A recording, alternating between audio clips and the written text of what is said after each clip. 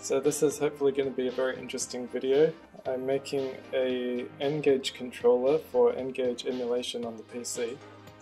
Now, just as a bit of a background, there's an N-Gage emulator now, and a few months ago I did a stream playing some games on this emulator called EKAL21. It's really good because you can play N-Gage games at a much better frame rate and better screen quality and just a bit more conveniently, but the problem is, because the N-Gage has so many buttons, it's really difficult and awkward to map them to a keyboard. So when I was playing it on the stream, I had like the 1 to 9 buttons mapped to like the number pad and some other buttons mapped around here and like the arrow keys. Like it worked well enough, but it was really awkward. So I've got this old arcade cabinet and I've heard of people making like their own fight sticks. So I had the idea, why not go on Thingiverse and find a fight stick and customize it to make a controller for the N-Gage with a whole lot more buttons on it. So that's what I've done.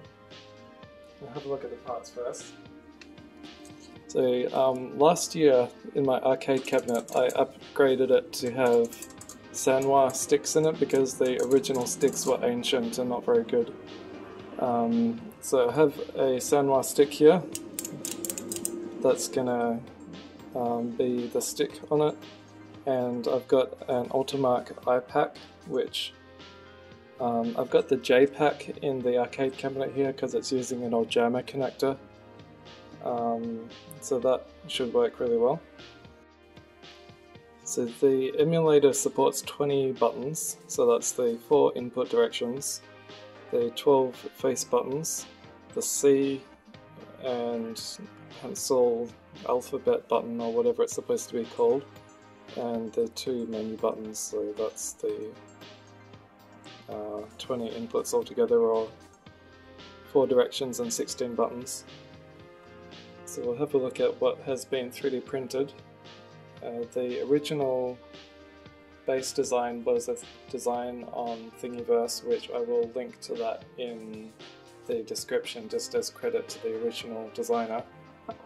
My friend with a 3D printer helped redesign it to what my idea was, and this is the result. We've got this nice case which is going to hold everything. This is going to fit the stick, and there's 16 buttons, so there's like 1 to 9, 0, star hash, the 2 menu buttons, and C and alphabet. That's going to be really good, I think. It's got a plate on the bottom, and then we have to reprint this bottom plate because I measured the hole spacing wrong to put the iPack on, but that's going to get reprinted. Okay, very good. Okay, so I've got all the buttons and everything in now. It's looking pretty good. So the outside is all finished now, so it'll look the same as the finished product, so that's really good. So next I have to start wiring it all together, which I have a plan to do it. I don't have a lot of experience with soldering, but I think I'll be able to manage. And then the fixed version of this bottom plate got done with the corrected hole spacing to mount the iPack. Okay, so that's all the ground wires done. Once I worked out what I was doing, it wasn't too hard, just a bit fiddly. So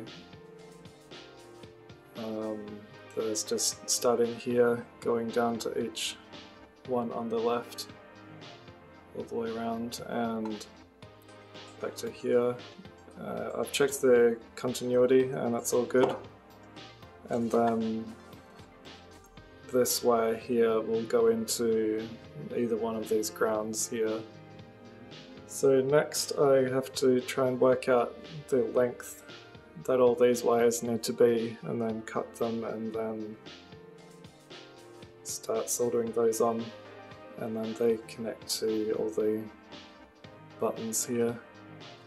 Okay, that's all the soldering done now. So there's the ground wires which I showed just a second ago, and there's the, like, each button has another wire coming off it. I thought it'd be easier just to make them all kind of long and then worry about the length later, so now I just need to try and work out how long to make all these wires and then cut the ends off them and then join them into this, and also plug the wires back into the stick and connect those in. Alright, it's all wired up now. That was very awkward trying to get all the wires in, because there's those little screw things that screw down to clamp the wires in. I think everything's connected okay, just have to plug it in and test it. Thankfully I don't have to worry about like which one goes to which pin or anything, because in the Ultimark software you can remap all the connectors to whatever button you want it to do. So I think it's turned out pretty good so far. I just have to test it, then carefully put it together and hope that none of the wires come out. It's finished. Put it all back together and it's working, and it has turned out so good. The buttons and the logo and the stick clickiness and the colour.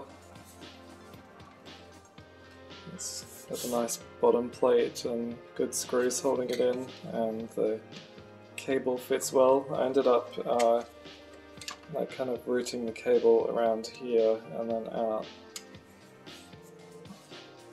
That's so good. So there's the buttons, the C button for backspace when you're typing, and the alphabet pencil button. 1, 2, 3, 4, 5, 6, 7, 8, 9, 0, star and hash, and the 2 menu buttons. And the 5 and 7 are kind of the 2 primary buttons when you're playing your game, so that's why they're red. It has turned out so well. I'm very happy with it. The only kind of slight issue is these buttons are kind of firmer to press than I would really like, but it's not a big issue. So I will plug it into the computer and we'll try actually using it for some games. I've been using it a little bit to try it out, and it's really good so far. We'll have a quick look at some games, first with Colin McRae Rally, which is one of the best games on the N-Gage.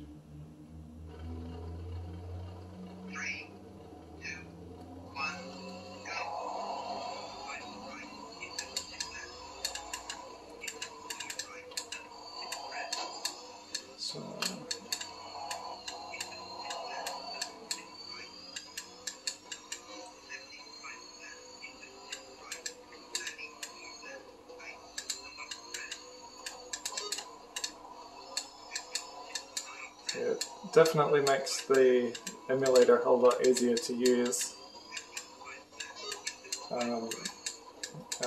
The controls for this game are pretty simple because it's just basically 5 and 7. So other games get more complicated with their control schemes.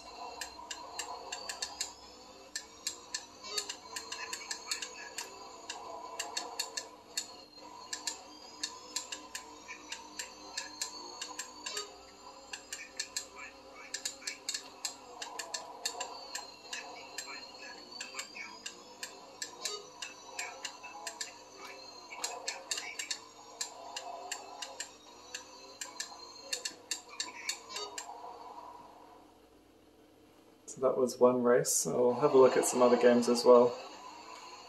Alright, this is Operation Shadow, one of the really good shooters on the system, a third-person shooter.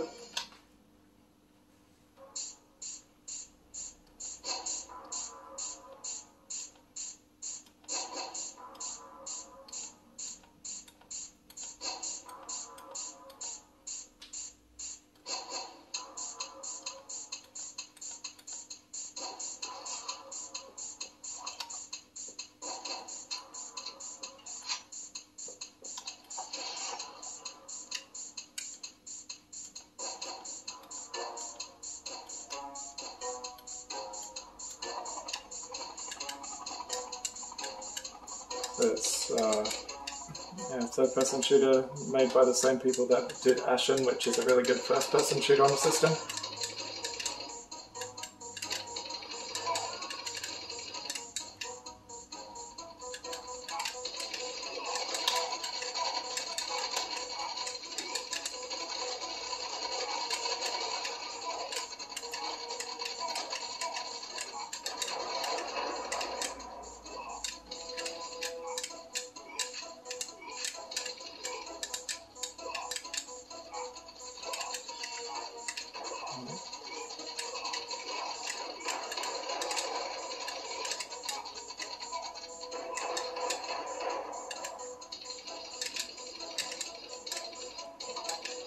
It's a little bit awkward to get used to the controls, but it's good.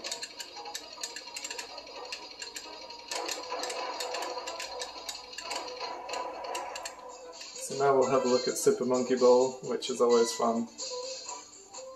And this is a pretty good version of the game as well. It's very similar to the Game Boy Advance version.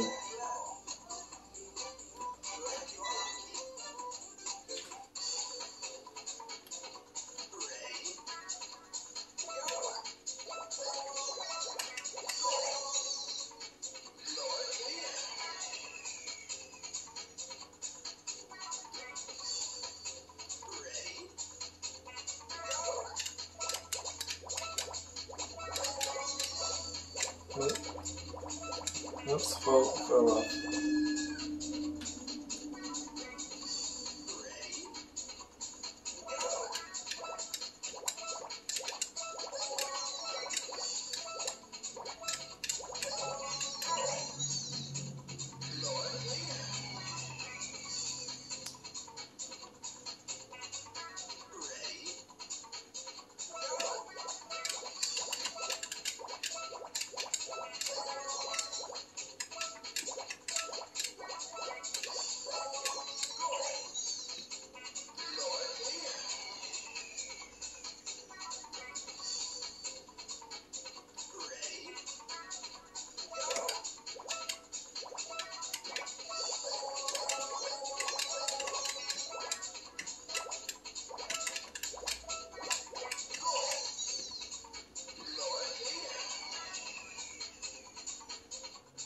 We'll have a look at one last game, which is The Roots. It's a really good action RPG with all sorts of leveling systems and loot and all that sort of stuff. It's a little bit like Diablo. This is only right at the start of the game, but I did finish this on the actual N-Gage.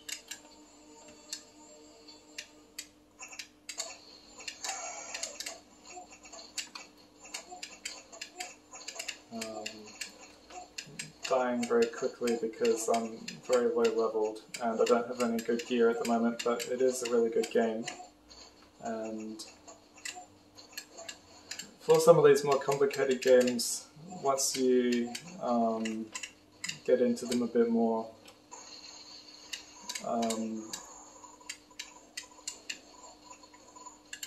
you really do need all the extra buttons to just more easily access menus and other things. Like I just got to level up here. So the controller here does make a big difference in actually playing this stuff on the emulator.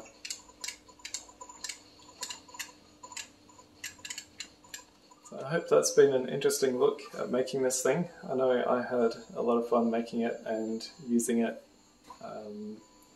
Overall, I think it turned out really good.